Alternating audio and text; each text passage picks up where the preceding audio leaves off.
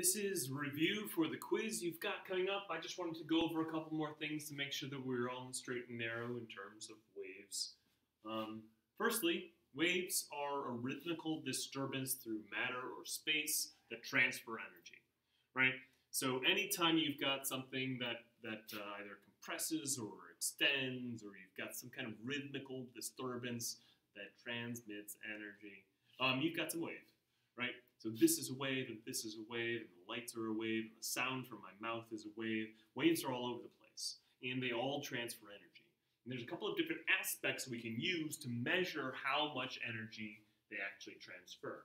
The first couple of things that you need to know are the crest of the wave is the highest energy that we have, the highest point on the wave. The trough is the lowest point. So if you imagine that this is an ocean wave, this is the highest point of the wave, this is the lowest point of the wave. We've got a wavelength, which is the difference in space between any two similar points in the wave. For example, the two highest points, the two lowest points, 2 points from the midpoint, those are all dictating wavelength. We've got amplitude, which is the height of the wave, and this actually is what carries the energy of each individual wave. The bigger the amplitude for the wave, the more energy that particular wave will carry. There are other ways we can increase energy as well.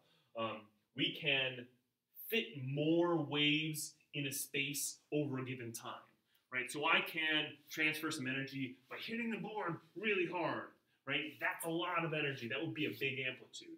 I could also transfer energy by hitting the board a lot, right? If I hit it a lot, that's transferring a lot of energy too. We call that the frequency in which a wave hits something or passes through a given point. We call frequency, right? As frequently as it can, and we measure that in hertz. So there are a couple of ways you can increase the energy of a wave. You can increase the amplitude. You can increase the frequency. And in order to increase the frequency, if we want to fit more of these waves in a given space, we actually have to shrink them down. So if we increase frequency, we'll decrease wavelength, right? That ends up being pretty important. You should also be familiar with this equation. The speed of the wave, though a lot of times we'll say that something like light and sound, those all have constant speeds, but something like an ocean wave or a guitar string, these things can have different speeds based on a couple of different factors.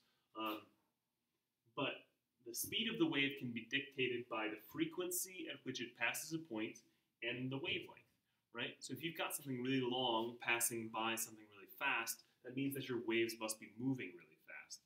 Or if you've got something really small, it's easier for it, it doesn't need as high a frequency to be moving just as fast, right? That's why we've got this balance, this inverse relationship between wavelength and frequency, right?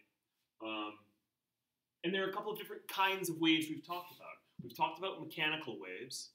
We've talked about electromagnetic waves. Mechanical waves are waves that need some physical material to move through. Things like sound waves or ocean waves or slinky that you saw, those are all examples of mechanical waves. Electromagnetic waves, light waves, they don't need anything to move through. They actually can move through the void of space, which is pretty remarkable in its own right. But mechanical waves need matter. Electromagnetic waves, no matter needed. The density of the material that wave moves through is actually it increases the speed of the wave. So, for example, you hear a train coming, you can hear it on the train track if you put your ear against it before you can hear it coming through the air, because those vibrations can move so much more quickly through a more dense material.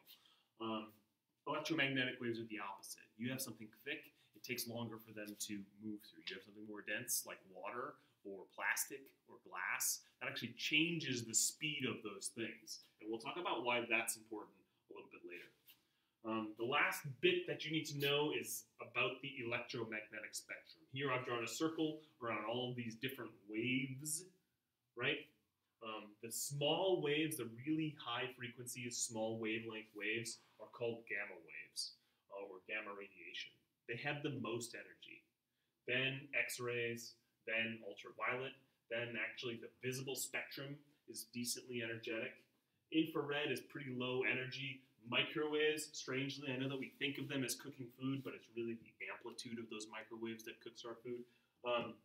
This is actually decently low energy. And lastly, radio waves, which hardly hold any energy at all, right? So little energy that we can almost, it crackles and pops when we try to listen to it through a radio.